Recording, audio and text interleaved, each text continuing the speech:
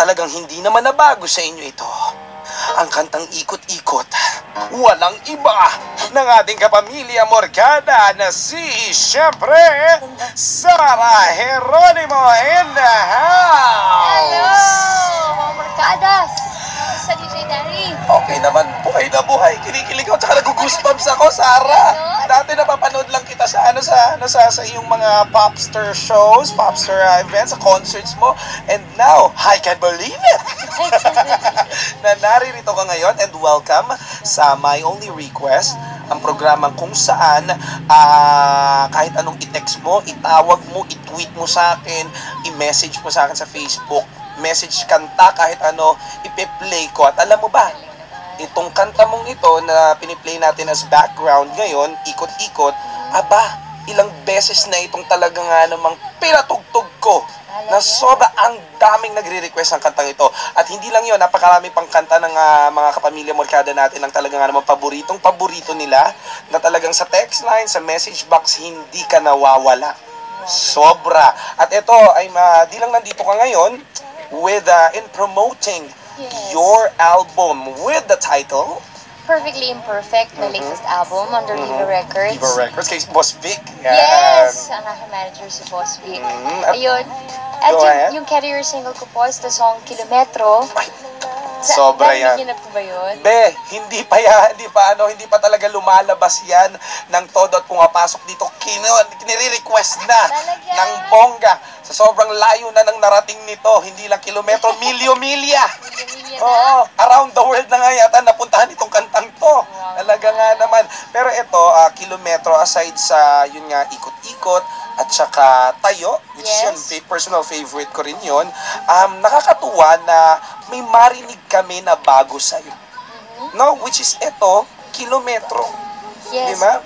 As an artist, natutuwa rin ako at excited ako no, na i-share yung mga ganitong klaseng bagong projects, mga bagong awitin na galing talaga sa amin. Sariling atin. Tsaka ito, Sarah, hindi ito yung the usual na ikaw. Kung totoo siya, promise. Kasi ako, honestly ito, magiging honest na talaga ako, isispill ko na popstar din ako. Na over the years, nagsimula ka sa ating reality TV contest na dati with Miss Regine, ayan. Aba, ngayon talaga nga namang nag-bloom ka na. Alright? Kumbaga, nag-break free ka na from the usual. And with this, Perfectly Imperfect, sabi dito, change is inevitable. Hindi maiiwasan ang pagbabago. Tama?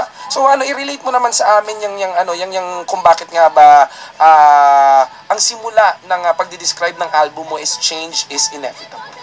As an artist talagang we are challenged na each time meron kami may offer na bago sa listeners, sa mga tao. So yun nga, since first love ko talaga ang singing, sabi ko talagang dapat mag-concentrate tayo sa music industry kasi dyan po ako nakilala. So we came up with 11 original songs at yung song na Ikot-Ikot at Tayo, those songs were written by Tyro Alfaro and Yumi Laksamana, na talagang sobra akong tagahanga ng kanilang work, no? Yung sa'yo naman yung kay Yumi, di ba? Tapos eto ngayon, talagang sila rin ang sumusulat ng kanta mo. Yes, sila din po ang sumulat ng Kilometro. At the first time I heard the song, na in love na talaga ako. Kasi ganda ng music, with pagka-electronic music, dance music siya. Yung tinatawag na EDM. Yan. Yes, tapos pop R&B. So, and talagang siya, parang bago talaga sa panlasa ng tao. Nung first time ko narinig yung ikot-ikot mo, sobrang wow. Ibang Sarah, no halong bola or anything. Ikot-ikot lang, sobra with your dance move dun sa music video. And going back dito sa iyong Perfectly Imperfect na album, Carrier Single, Kilometro, gusto ko naman sana parinig mo naman sa amin yung chorus nung Perfectly Imperfect. Kasi actually, honestly, hindi ko pa naririnig. Sorry, ha? Yung song po na Perfectly Imperfect. Sige. Okay, yung song naman po na yun is written by Canadian composer, si Adam Hertzfield. Yeah, so I got the chance to work with him. Pumunta po siya dito from Canada. Record kami. So, ito yung song. Alright, yeah. I may not be nothing perfect, but God knows that I've been trying so hard. If you can't accept me, you ain't worth it. I'm flawed and bent, and I'm proud of these scars. Say what you want about me.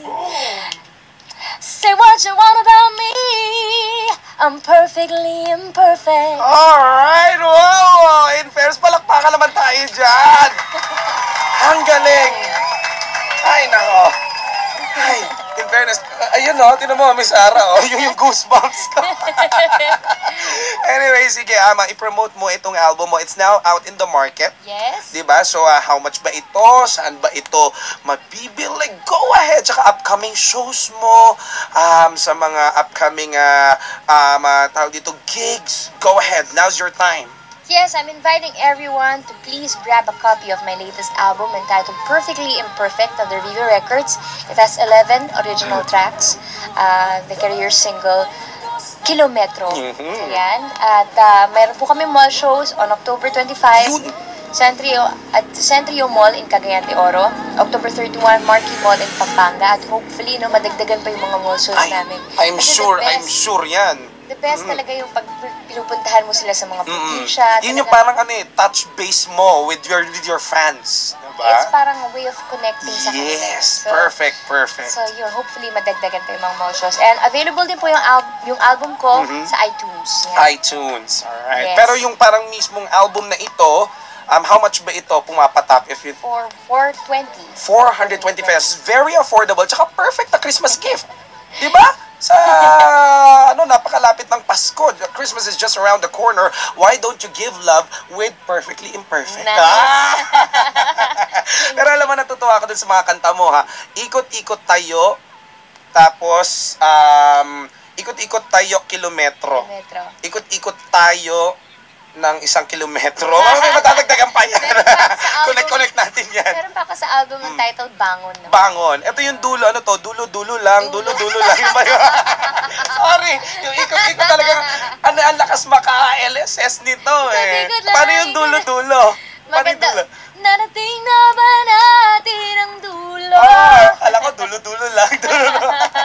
Anyways, maraming salamat, Miss Sarah Geronimo, our pop star princess, live and alive here. At di lang naririto ka naman na sa My Only Request, pasiyahin natin ang isang kapamilya morkada natin na nag-text ng iyong kanta. Okay. Basahin na po natin. Yes, go ahead, Miss Sarah. Request from Lofi Zamora ng QC. Sabi niya, DJ, pa-request naman ako ng favorite song ko na Tayo by Sarah G. Dahil tuwing napapakinggan ko to, napapasayo kami dito sa Twerk Work. Yun. Thanks, Mr. DJ. Ayan. Anong thanks, Mr. DJ? Thanks, Miss Sarah G. Kayo talaga, Hello, Lofi. Yun, Lofi Zamora. Okay, Lofi Zamora, I'm happy naman na ako mismo mag-grad nito. Nakakataba ng pusong uso at balon-balon. Sige, good luck on your upcoming shows, Sarah. Upcoming shows here at ABS-CBN, meron ka ba? Malapit na po The Voice. Yun. Napaagang airing namin eh. Bongga, sobra. 26. Oh, yes, yun. mag-air na kami. Okay, congrats. And ngayon, advance congratulations for that. And good luck. More things to come. Coming from Sarah Geronimo herself.